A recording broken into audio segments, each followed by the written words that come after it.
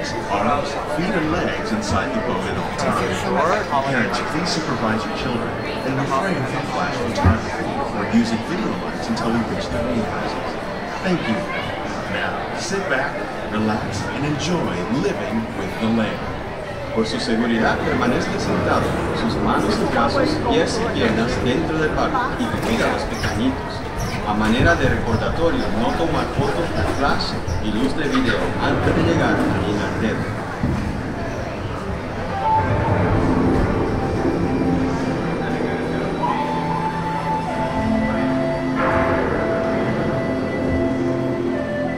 Welcome to a voyage of discovery and awareness of the richness and the diversity of the surprising nature of living with the land. Our journey begins as dramatic and sudden changes are sweeping over the land. The approaching storm may seem violent and destructive to us, but to nature, it's a new beginning in the cycle of life.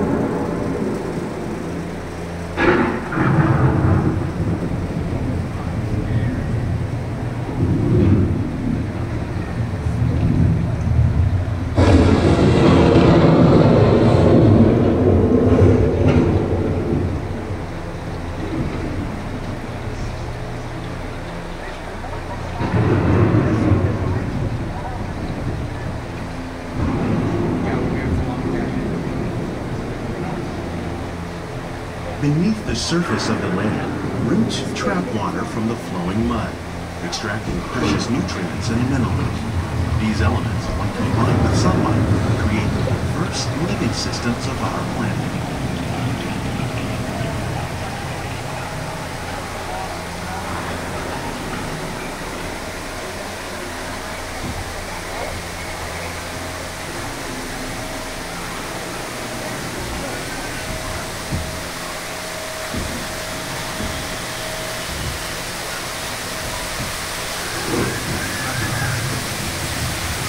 One of those living systems is the rainforest, home to the most amazing concentration of life on our planet.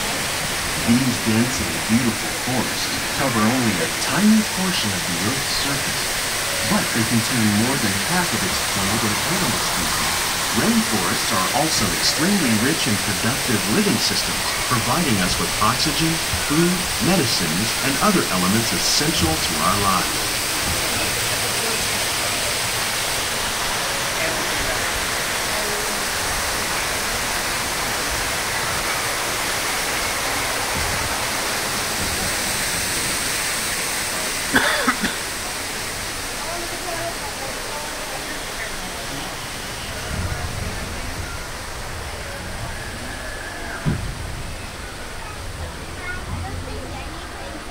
In the desert, nature has created a very different, but no less beautiful living system. And while this arid landscape may seem lifeless, it is very much alive. The plants and animals that have learned to survive in these harsh conditions make use of what little water they can find and avoid the scorching rays of the relentless sun.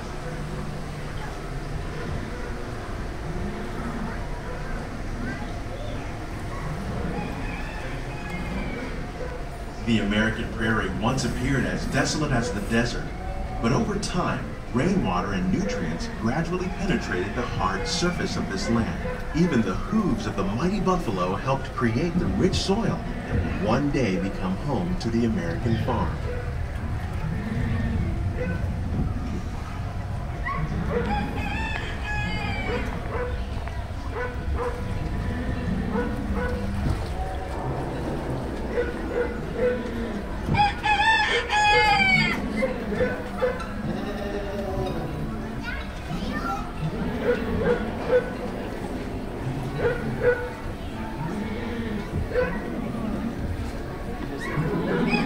Of all the forces at work on the land, humans have had one of the most profound effects. The need to produce food for a growing world led to the enormous use and sometimes overuse of the land. In our search for more efficient ways to grow food, we often fail to realize the impact of our methods.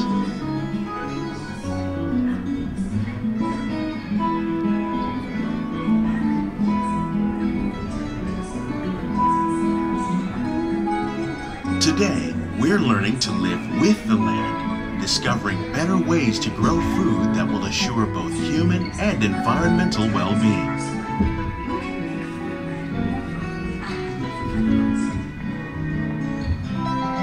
Here at Epcot, we're learning to reduce the need for chemical pesticides by breeding and using natural predators, like ladybugs and wasps, to control pests.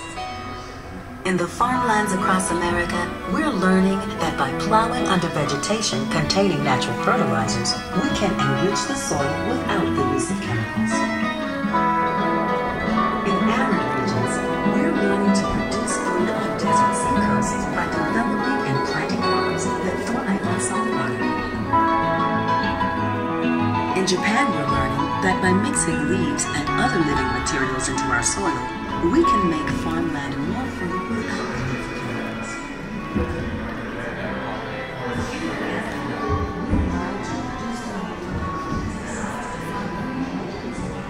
How will we meet tomorrow's growing needs for food production, yet still respect the needs of the land? Some of the answers are being discovered just ahead. To help us maintain these carefully controlled ecosystems, and for your safety, please remain seated in your boat at all times.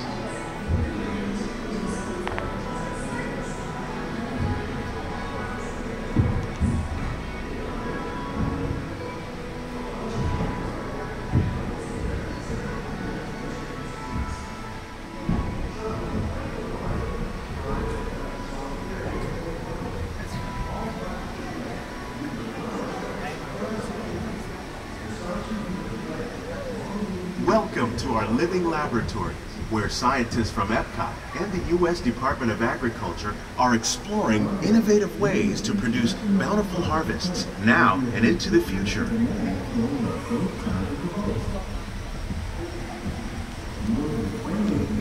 The tropics are home to the greatest diversity of plants on the planet. Many of these, like papaya, bananas, cacao, coffee, and rice, are well known around the world.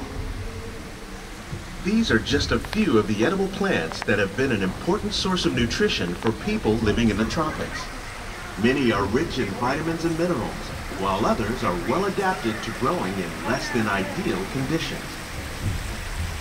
Some, like the water lily, thrive in wet, swampy areas and waterways. All parts of this plant, even the flower petals, are edible. The starchy root of the plant has long been used to make flour for baking.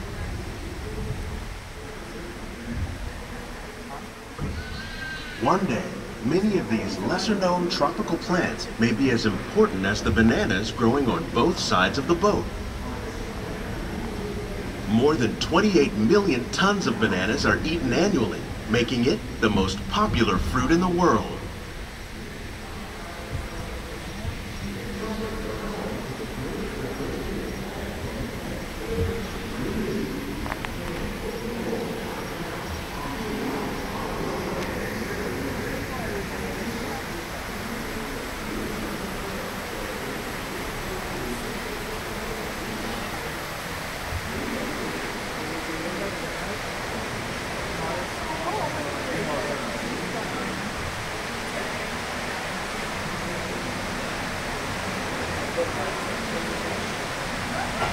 When we mention farming, you probably don't think of fish, but fish farming, or aquaculture, accounts for nearly half of all the seafood consumed globally.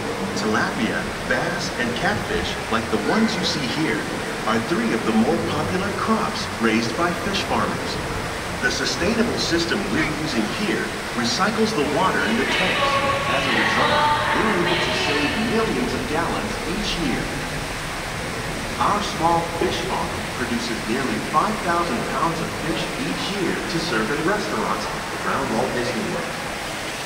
Innovations like this one can play an important role in our efforts to produce bountiful harvests and still protect natural resources.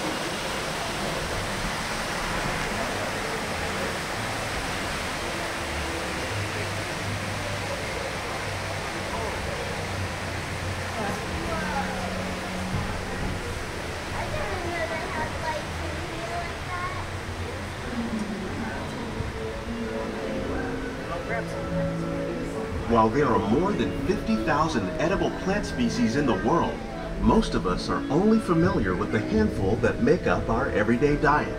The common grains growing here, wheat, maize, sorghum, and millet, plus rice, account for nearly 2/3 of our global food consumption. Learning how to increase yields of these staples is an important goal of research around the world.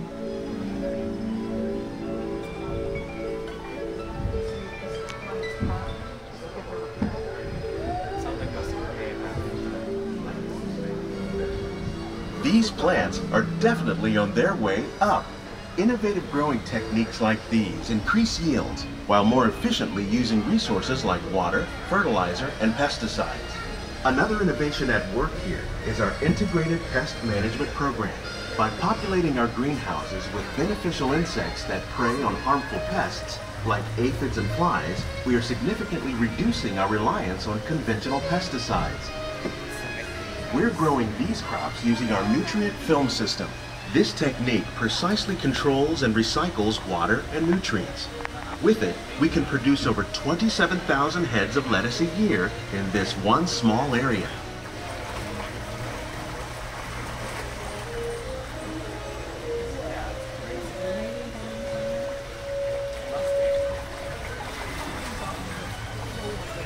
Some of our best ideas have been inspired by nature, like these fruit and vegetable trees.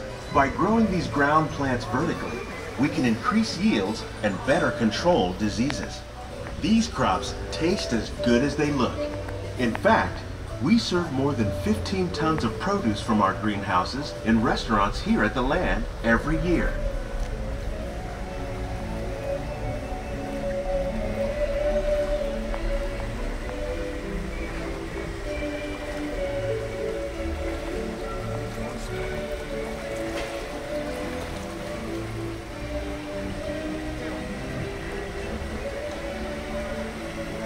The future of agriculture may include innovative ideas like this vertical growing system. Plants grown in this way use a fraction of the space required by traditional growing methods. That saves water and increases production. The aquaponics system on your left combines hydroponics with aquaculture. The fish provide a natural source of fertilizer for the plants, and the plants help keep the water clean for the fish. It's another great way to produce more while using less.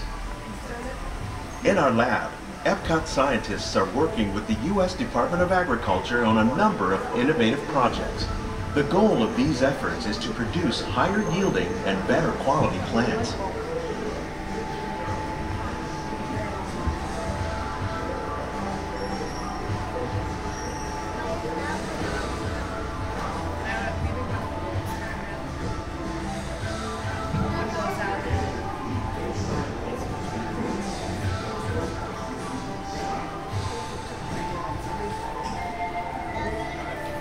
These greenhouses represent just a fraction of the work being done worldwide to produce bountiful harvests for our growing population. Scientists, farmers, and even backyard gardeners are doing their part to improve the quantity and quality of foods that we all rely upon. Together, we can continue to find more ways to increase food production and protect our precious natural environment. Only then will we truly be living with the land.